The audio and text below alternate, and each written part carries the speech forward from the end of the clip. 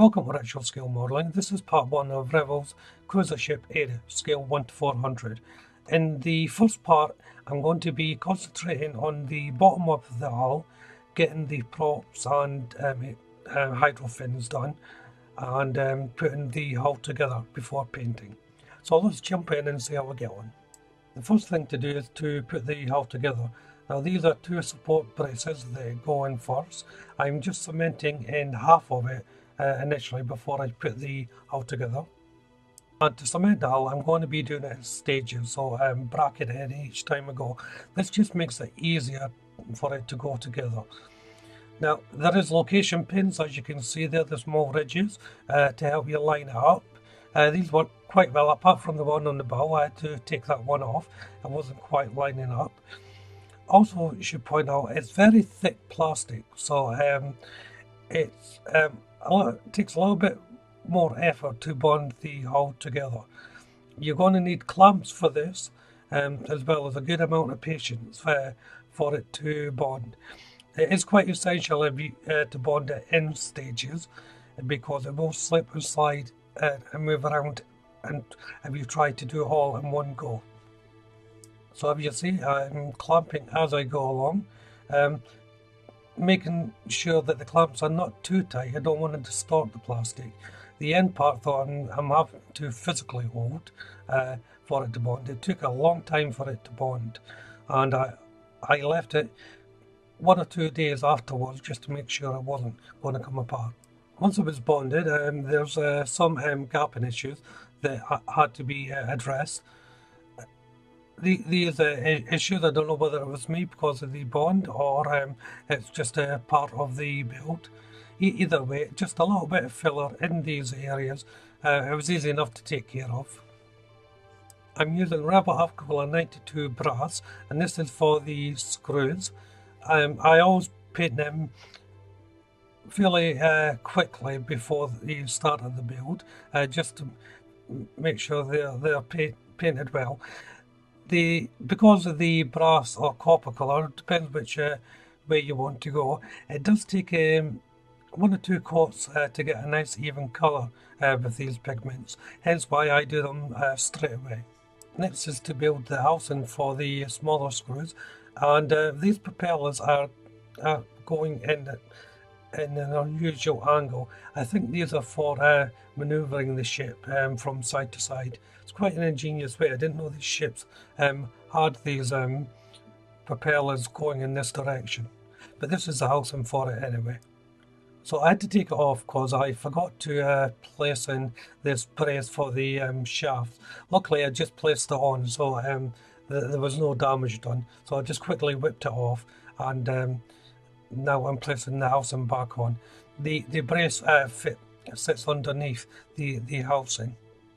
And once that's done, I'm just going to give it a quick sanding down the seam lines.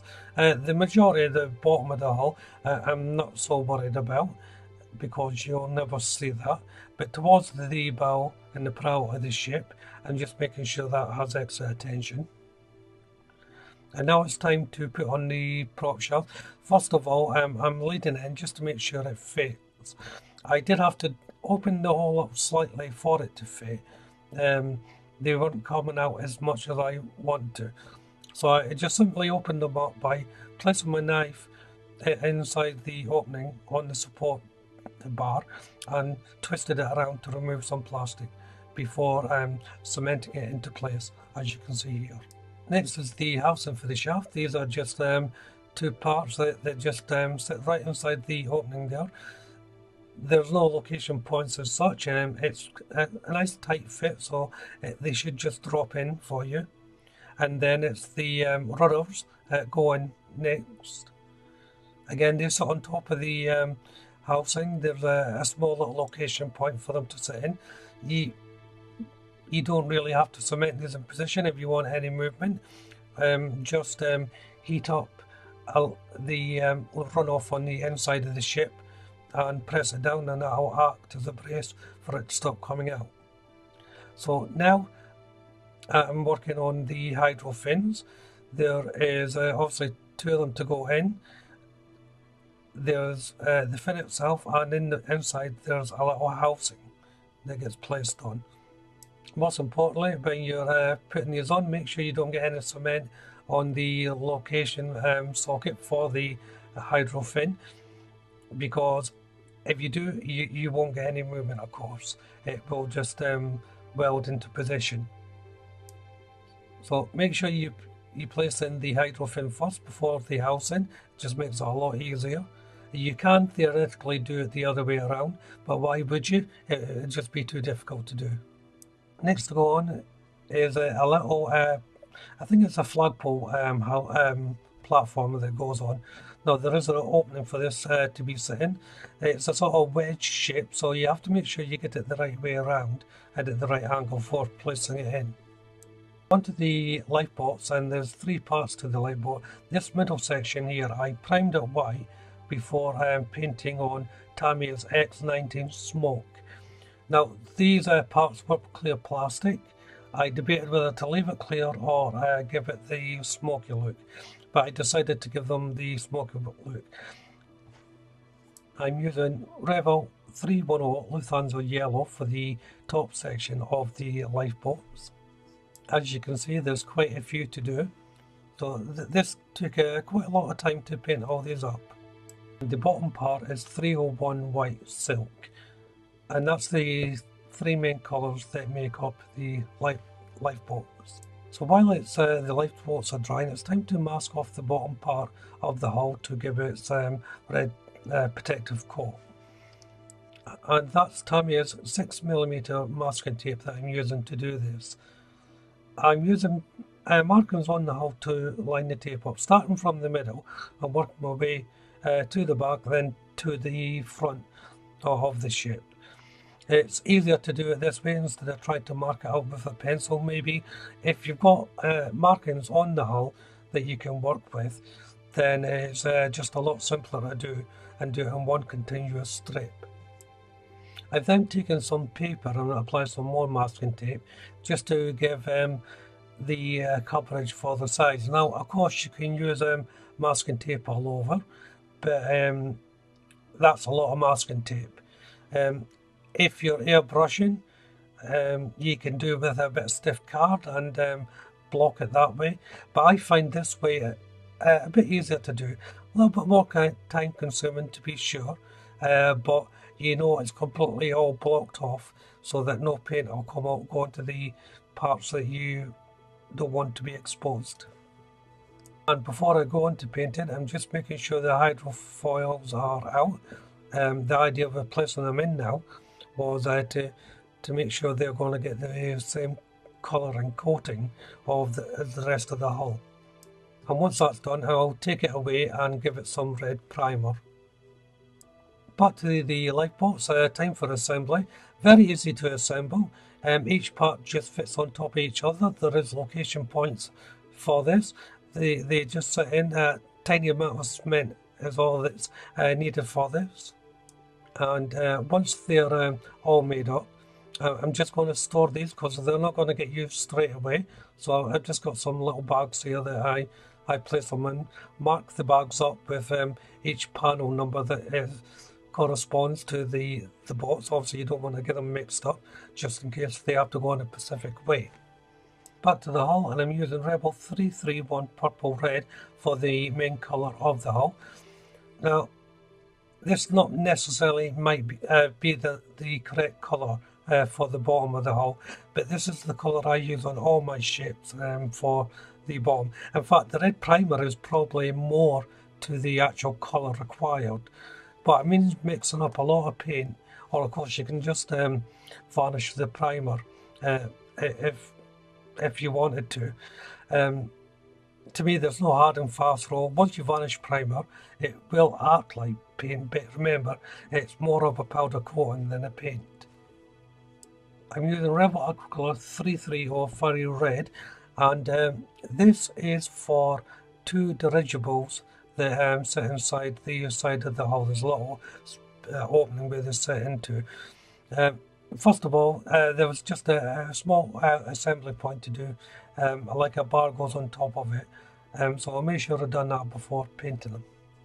And as before, I'm painting them on the sprue. This is just for ease of handling, But if you do it this way, remember that you will have to touch up your paint before you place it onto your model. It's time to put in the screws. Now there's 6 in total to put on. There's 4 small ones and 2 larger ones. The small ones, these go onto the side of the hull. As I said, I think these are for manoeuvring the ship when it comes into dock and so forth. The other 2 are, of course, the large ones, and they just fit in on the back of the prop shaft. Now be careful, because I actually managed to snap 2 of the blades, one on the larger one and one on the smaller one.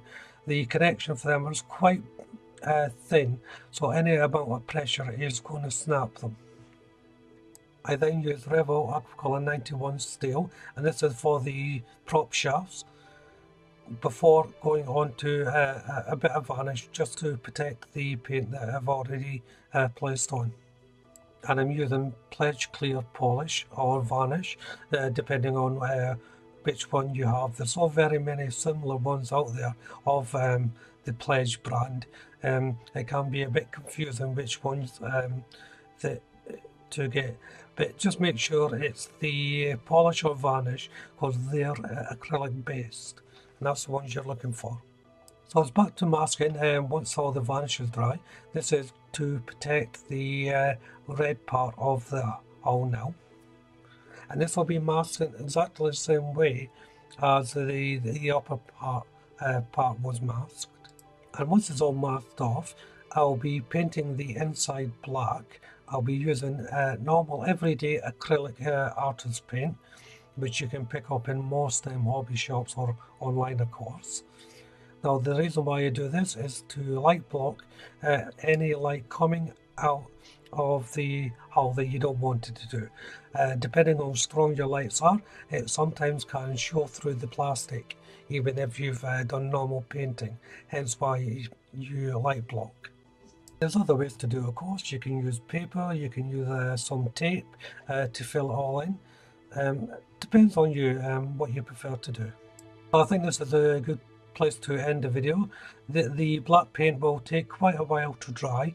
Once that's dried, I'll repaint it again white, so it's all nice and reflective. If you haven't done so already, why don't you check out my channel for the other builds? There's quite a few videos on there now for you to have a look at. If you subscribe to the channel, you'll be notified of any updates for this build, including future builds. So it's quite important to subscribe to the channel, and also it helps me out as well. Hit that like button, and of course leave a comment. But for now, thank you all very much for watching. Bye bye.